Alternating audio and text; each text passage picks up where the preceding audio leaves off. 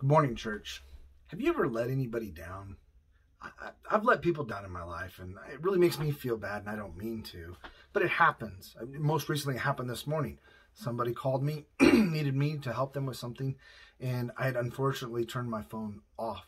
Thought I'd turned it on vibrate, but I turned it on silent, and I missed their call. And I don't like that when I let people down. So I don't want to let any of you down this week. I want to encourage each and every one of you to remind you about the drive-in service this Sunday at 2 p.m. at Southeast Church of Christ.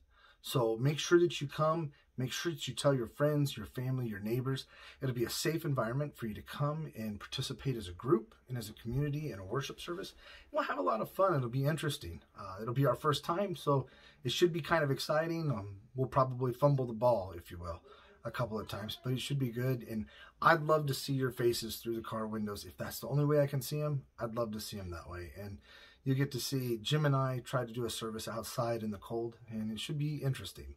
So don't let us down. We won't let you down, and don't let your friends down. Make sure they know about it, and we'll see you guys there at Sunday, 2 p.m. at Southeast Church of Christ.